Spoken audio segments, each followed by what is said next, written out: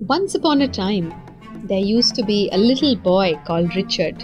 He was dark and beautiful. He had these big eyes, curly hair, short and sweet. Anybody who would see him would fall in love with this cute little guy. Richard lived in a country called Africa. In those days, in Africa, there was slavery. The black people, the ones who were dark, were not allowed to do anything of their choice.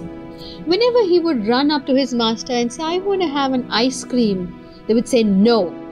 Whenever he would run and say, "I want to play," they would say no, no. And whenever they would say, "I want to go and sleep," he would not be allowed to even do that. He came to realize that whatever he wanted, he could never do because he was dark, because he was black. And he started convincing himself, saying, "Okay, this is what my life is about. I can't do anything, so let me listen to my master always." He becomes a very obedient child who always listens to the master, and everybody, kind of really lets him be. But one fine day, he makes a big mistake, and the master gets very angry. And they say, "Get out! But your punishment is the whole day. You are going to clean the farm and the garden in the scorching sun." Richard is a small little child. So he turns up and it's very hot outside. He says, "No problem, but you made the mistake. You need to learn. Go out now." And Richard goes out crying and he starts working. He cleans and he cleans the farm, he cleans the garden, and he cleans and cleans. He has no time to look around because he has to finish all of this before the sun goes down.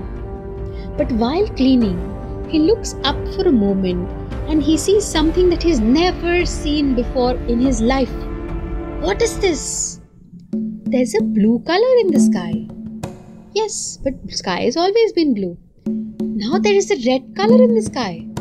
There's a green, there's an orange, there's a white. What are these things? What are these colors in the sky? He's so curious and he's so excited to see these colors fly up in the sky. He doesn't know what it is because he's never seen it. He looks in that direction from where all these colors are coming up, and he finds there is a man on the cycle sending these colors up. Richard runs towards him. He forgets his master will scold him. He runs in excitement, he runs in curiosity, and he goes up to this man and he says, Uncle, what is this? What are these colors going up?" And the guy turns back and he says, "This is a balloon." "What's your name, little boy? You look so cute. Have you never seen a balloon?" And the boy says, "My name is Richard." "A balloon? I have never seen a balloon. There are so many colors. These balloons can fly. I saw red going up, I saw blue going up, I saw green going up, and then, Uncle, I found a white going up. But I want to ask you something." And the balloon uncle says, "What is it, Richard? Ask me." He says, "I saw the white going up. Do you think a black will also go up?" So, listening to Richard's question, the balloon man understands where Richard is coming from. He looks straight into Richard's eyes and he tells him, "Richard, here, hold this black balloon and see for yourself." And gives him the black balloon, and Richard leaves it. And he's surprised to see the black balloon also fly. He's filled with joy and excitement, and he's like, "The black also flew, the black balloon flew." And the balloon man looks at him in a very sympathetic way and he says, "Richard, remember one thing. Any color of balloon, red, blue, green, white, black, anything, you leave any balloon and it will fly. No matter which size, small, big, thin, large, any size of balloon you leave, it will fly. The balloon flies not because of how it looks on the outside or where it's come from. The balloon flies because it has air inside. And just like the balloon, all of us human beings have the same air inside. All of us are born capable to fly. All of us are born capable to grow high, to succeed in our life.